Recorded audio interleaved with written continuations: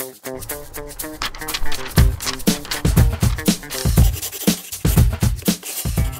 you have updated your iPad to iOS 7, you're going to notice there are some changes, some things that are different. One of those changes happens to be force closing an app that's running in the background. So I'm going to take you over to my iPad and share how you can do that in iOS 7.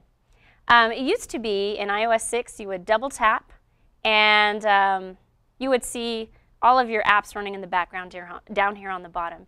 And now actually you'll see different windows of your apps, right, with the app underneath it. So if you want to force close, what you're going to do is just tap on the screen and throw them up, throw them away, and then you're force closing them. This is really important when you're running apps like, let's say, Skype, that are going to drain your battery because you have lots of apps running in the background. So this is how you're going to force close apps so that your battery will last longer for your iPad or iPhone.